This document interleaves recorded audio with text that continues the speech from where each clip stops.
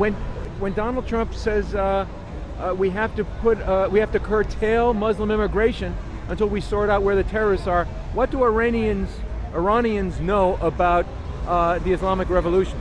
Well, myself, I'm Jewish. I got kicked out of Iran. And how does Muslim culture regard homosexuality? oh, doesn't exist. That's what they think. They think it's, you know, there's no such thing. What happens to Muslims who get caught being gay? Killed.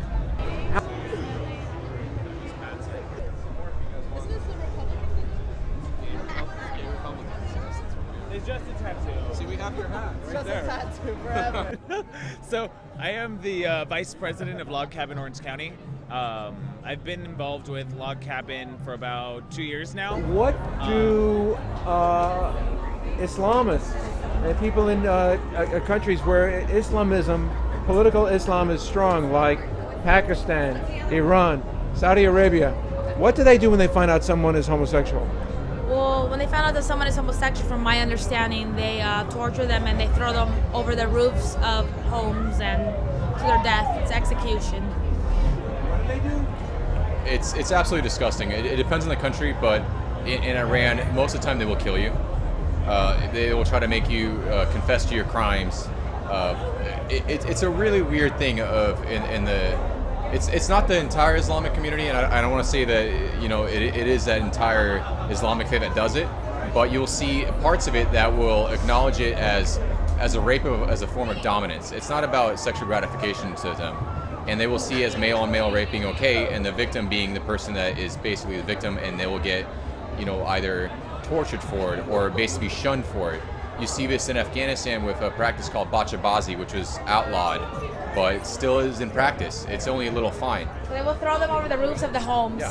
Throw them off the roof? ISIS will throw them over the roof of the homes of high 2, 3, 4, 5-story buildings. Gay men, gay women? From what I've seen, it's been gay men. If that's the case, shouldn't the LGBT community be more pro-Republican, who are willing to take on the jihad rather than the Democrats who have been taking money from them? Yes, that's true, but the thing is, right here, most people only want to affiliate with U.S. politics. They don't really care about what's going on in foreign policy, and that's a mistake because foreign policy is very important and it's very prudent to us, especially what's going on with oil prices, gasoline prices, but people just think about short term and what's right in front of them, and it's unfortunate because, you know, in order to be more well educated about politics, you can't just be here and now. You need to learn about, you know, not just, you know, grassroots politics, but also foreign policy, which does influence LGBT policy. What will Trump do? Well, what Donald Trump does, he advocates for, you know, having a sort of system for undocumented immigrants who want to come to the U.S. have more of a thorough background check. For instance, when it came to the San Bernardino husband and his former fiance, now former wife, it was a fiance visa, and he wants to have a sort of background and check policy that will check the background of these individuals more thoroughly, not just let them in. Just know you have to check. You know, for instance, if Facebook found that this individual, this wife, had ties to ISIS, so what Trump wants, he wants to have more of a background check to make sure that these individuals are not terrorists. Right. What does Trump want to do specifically with Muslim immigrants? Well, Muslim immigrants, you still want to get vetted. It doesn't matter if you're Muslim, if you're a Christian or Jewish. You still want to get vetted. I as an immigrant myself, I went through a long process. I had my background investigated. I had my whole history, especially coming from a communist country priorly. I was asked about my affiliations. I was asked about my family.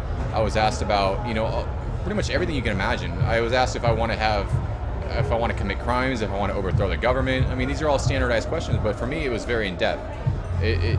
I personally don't see a problem with that. Especially if you're coming from a war-torn country like Syria or Afghanistan or Iraq, where documentation and passports are very easy to fake because these areas fall into control that are under Islamic fascists, you really want to get that checked out.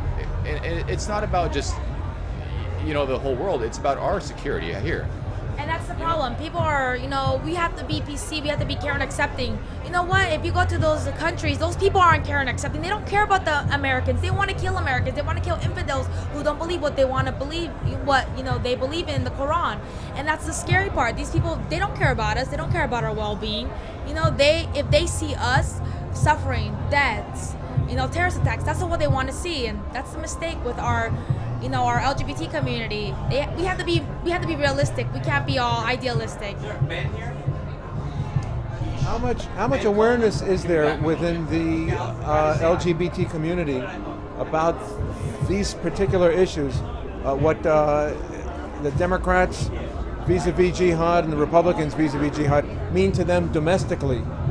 If you ask a member of the LGBT community, they will not be able to articulate their true concerns. They'll be like, oh, we should be accepting of everyone. You know what? At the end of the day, we need to be respectful, but we need to take care of ourselves first. We're America. We need to take care of America first. We can't be naive. They're terrorists for a reason. They want to kill infidels. They don't care about us. So it's just silly to, be so naive. It's just. But against infidels, but particularly, do they have a specific or a special animosity towards gay and lesbian? Yes, they have an animosity towards certain minority groups, especially the LGBT group. Being a sexual minority is the biggest sin.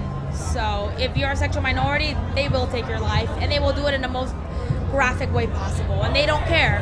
Would they do it even in North America? Here?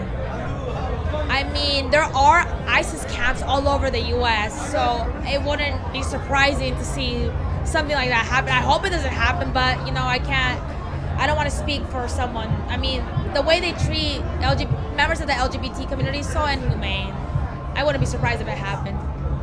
Do you think fundamentalist Muslims would commit crimes against homosexual people in America? Absolutely. Absolutely. To touch back on what was touched on earlier with them throwing off, from how I understand it, the Daesh or ISIL or IS or however they want to call themselves now, they typically throw you off a third floor building.